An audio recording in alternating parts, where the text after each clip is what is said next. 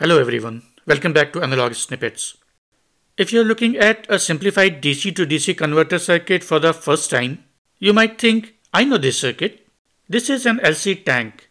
This might be some sort of oscillator. And that would be obviously wrong. You even might say power supplies are opposite of oscillators. One generates endlessly changing voltage, while other is supposed to generate ever constant voltage. When you look at an LC circuit and think of an oscillator, that is a mental model. And obviously, this mental model doesn't work for DC to DC converters. So in this video, I'm going to give you 3 mental models which are valid for DC to DC converters. So let's begin.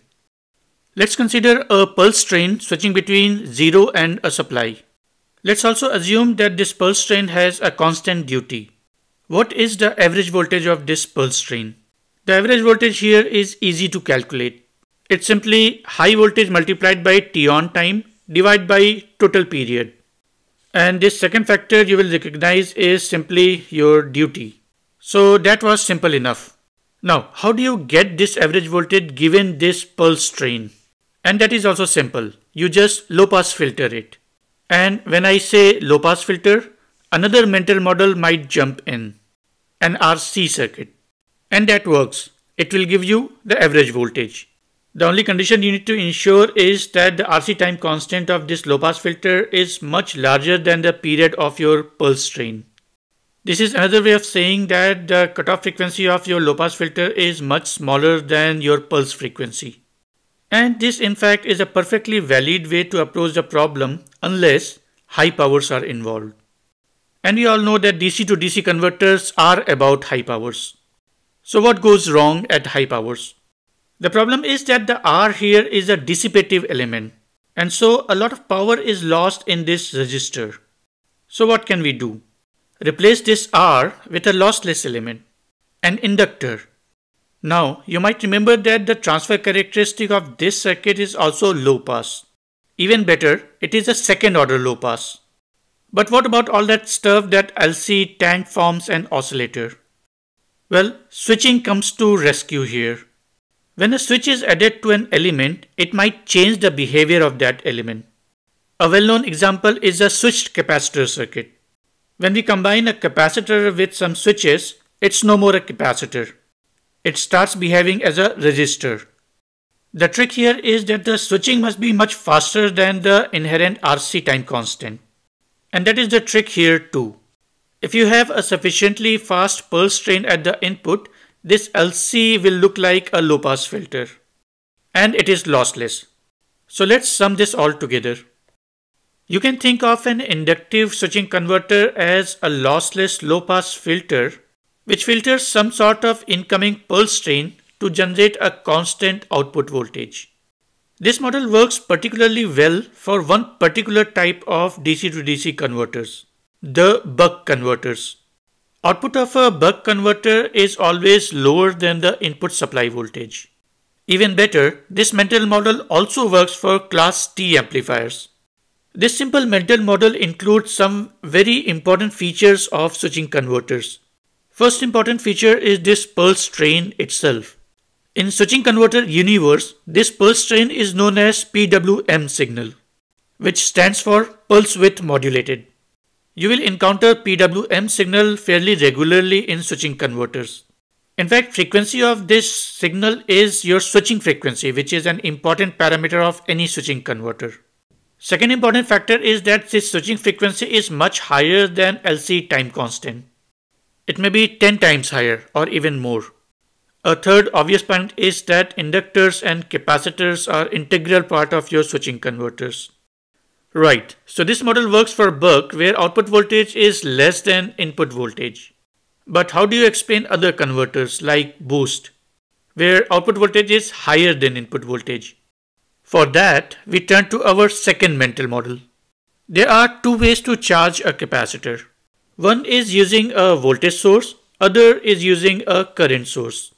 The first way is a lossy charging. That means some energy is lost while charging this capacitor. And that is even with an ideal 0 ohm switch. In fact, half of the supplied energy is lost and only half is stored in this capacitor. Now, why that happens is an interesting topic in itself, but we will not talk about it here. The other mechanism is a lossless mechanism. That is, given you have a 0 ohm resistor here. In fact, this is not unique to capacitors. Even inductors have lossy and lossless charging. But condition here is exact opposite. And that means charging an inductor with a current source is lossy, but with a voltage source is lossless. Now coming back to capacitors. If only we could design a current source which takes energy from an input supply and dumps it onto a capacitor, we would be able to transfer energy from a voltage source to a capacitor in a lossless manner. And by having different value of currents, we can generate any voltage across this capacitor. And that is exactly what an inductive switching converter does. So here is our second mental model. An inductive switching converter can be thought of as a controlled current source charging a capacitor. Notice that in this form it looks pretty similar to an LDO. But in place of a controlled current source, we have a controlled resistor. In fact, this lossy resistor is what makes the LDO so inefficient. Okay, back to switching converters. So, how to realize this magic current source? We know that a charged capacitor acts like a voltage source, at least for the small durations and small load currents. Similarly, a charged inductor looks like a current source. By the way, I keep referring to capacitor when talking about inductors because capacitors are easier to understand. So how do we charge an inductor? By connecting it to a voltage source. If we connect an inductor to a DC voltage source, the current will start ramping up into the inductor, and energy will be stored in a magnetic field. And remember, this is a lossless charging. So in a nutshell, we first losslessly store energy on an inductor and then losslessly transfer this energy onto a capacitor. I keep saying losslessly, but keep in mind that this is a 0 ohm switch case. In reality, there will be some losses. So here we have it. Here these boxes indicate switches. We first have energy stored onto an inductor, and then we connect this charge inductor to capacitor. And it is switches which determine what kind of converter it would become. So this mental model works for a lot of switching converters. And it also highlights some important points about the switching converters. Here we can clearly see that there are two phases in switching converters. The phase when we charge the inductor is known as magnetizing phase, and the second phase when it is connected to a capacitor is known as demagnetizing phase. This mental model also shows that switches are an important part of switching converter design. And it also shows why low resistance switches are so important for switching converters. Okay, let's now move to our third and final mental model. We can think of a DC to DC converter as a DC transformer. Now, DC transformer is an oxymoron because a real transformer doesn't work with DC voltages. In fact, that was one of the main reasons why AC was preferred over DC for electric grids. But we are making a mental model here, and for that purpose, it works rather well. So let's recall what a transformer is. A transformer is used to either increase or decrease the input voltage. It has two tightly coupled coils which have a turns ratio of 1:n. And output voltage is simply n times the input voltage. For an ideal transformer, the input and output powers are same. So from this equation, the input and output currents are also related by the same factor n. Now, a DC to DC converter also does many of the similar things, but on a DC voltage. So these relations are also valid for DC to DC converters. And it gets better. By its very nature, switching converters don't have continuous time behavior. So it is difficult to do loop analysis. But a transformer is a linear element. So you can build a linear model of DC to DC converter using the ideal transformer. And you can perform your stability or noise analysis on that linear model. You can also do circuit manipulations using transformers' characteristics. For example, let's consider a boost converter.